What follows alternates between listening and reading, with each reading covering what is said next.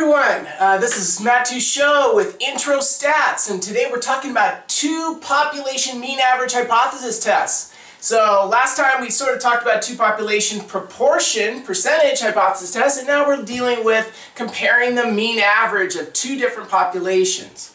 So we're going to kind of get into this. Let's start. Alright, we said last time that with these advanced hypothesis tests, with these more advanced hypothesis tests, there's sort of four key things to kind of memorize, or at least to know what they are for these tests. So for a two population mean average hypothesis test, we want to know the null and alternative hypothesis. We want to know what type of data we need for this test. We want to know what the assumptions are. How can I make sure that my sample data is good enough to say something about a population? And then what would my test statistic be for this test? Okay? So let's get started. The first question, what's the null and alternative hypothesis look like? Okay, so again, H0 or H0 means null hypothesis, a statement about the population that involves equal or equality. And then we have the alternative hypothesis, which is a statement about the population that does not involve equality. Alright, so now we're going to kind of get into a little bit here. So what would the null and alternative hypothesis look like? Well, obviously we're comparing a mean average from one population to another. So probably the null hypothesis is going to look like this. We're going to say the null hypothesis would be something like mu1 equals mu2. And the alternative could be not equal, it could be less than, could be greater than, whatever we're dealing with. So less than mu2. Remember, the Greek letter mu is usually used as a population mean average. So again, very similar to what we did in one population mean average tests. So now we're just comparing the mean average for two groups. Now again, it's good to know what's the claim, what did the person think is true, what's the claim. Also, kind of think about what type of test this is. If it's a less than, remember less than, HA always tells you the type of test. So HA, if it's a less than, it looks like an arrow pointing to the left. So that's a left-tailed test, the way I got it written right here.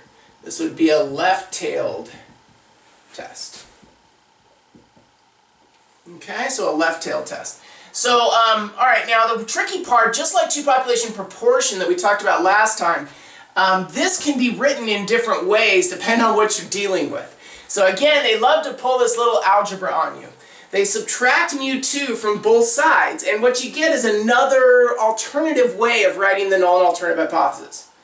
So you could write, if you subtracted the mu2 over from both sides, you'd get this. Mu1 minus mu2 is equal to 0, and mu1 minus mu2 would be less than 0. Now 0 is really an important number in two population tests, just like kind of we talked about with two population proportion. Same thing. A lot of computer programs will say, what's the hypothesized difference? And then you'll see that they already put in 0. The reason why is because they're thinking of the null and alternative hypothesis as written this way instead of this way. Now these two ways are both equivalent. They both mean the same thing. But I show you both of them because it depends on what computer program you're looking at. You may see one or the other. Now, usually this would be the way, one of these two ways would be how you would write it if you're dealing with two separate groups. If you guys remember in our discussions about two population mean confidence intervals, there's sort of two types. We have two separate quantitative data sets, two separate samples from two separate populations, and then we also have this idea of a matched pair. Matched pair was very kind of complicated when we talked about it in confidence intervals. Think of it again, usually it's like the same person measured twice is usually the matched pair, though you can have other kinds of matched pair. But think of it like the same person measured twice. So if you have two separate groups, usually this is going to be how you write the null and alternative hypothesis. It'll be one of these two. This is for when you have a two population mean for separate groups. Sometimes you'll see in stat books they'll say independent groups. So separate independent groups. Okay? Then you're probably going to see the null and alternative hypothesis either written like this or like this. Now what if it was match pair? So what if we had match pair? Well, match pair, again, is a little bit different. What they end up doing is instead of subtracting the sample means, they end up subtracting the individual values of that person and then have this column of data called the differences. And we kind of talked about differences before with the confidence intervals, but it's basically a column of the differences. And so a lot of times what you're dealing with is, kind of think of it as mu1 minus mu2, the difference between the population means, or is it the mean of the population difference? And again, it's a little bit of play on words, but it's the same idea. But you will see this idea of the mean of the differences. So sometimes you'll see this notation. They'll write mu d equals 0. That would be the null hypothesis. Null hypothesis. And then the alternative hypothesis would be mu d is less than 0. So again, if the difference was equal to 0, remember what we learned, that would mean that the two populations are equal.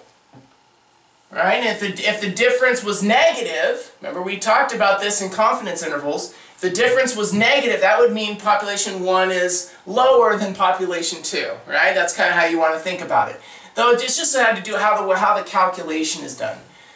There's a lot more similarities between these things than people want to say. A lot of times they spend a lot of time trying to figure out, oh, these are so different, so different.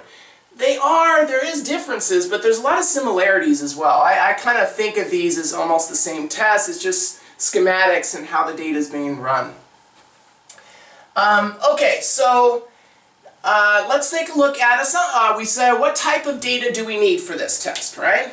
Well, it's mean average, right? It's got to be quantitative data. So what kind of data do we need? Well, we're going to need some, what type of data do we need for this test? All right, we're going to need some quantitative data, hopefully some unbiased sample data, right? So we need some relatively unbiased quantitative sample data.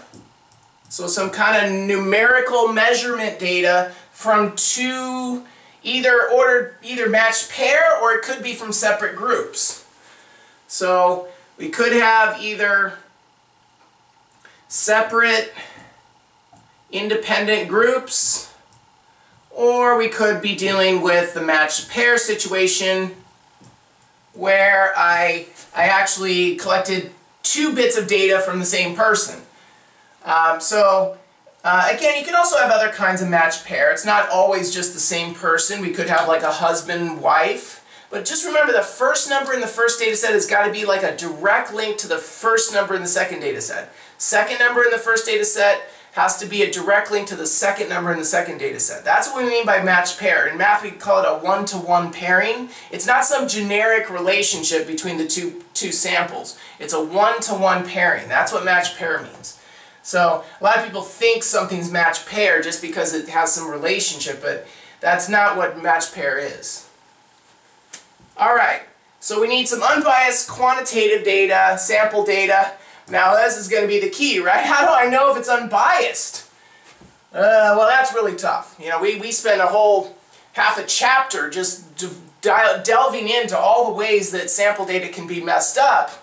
And we already saw that that can lead to making a type 1 or type 2 error. The worse our data is, the more likely we could have a problem with thinking something's true about the population that's really not true. So we want to try to make our sample data, we want to make sure our sample data is as good as we can possibly get it. Alright, so that moves us right into assumptions, right? That's what assumptions are all about.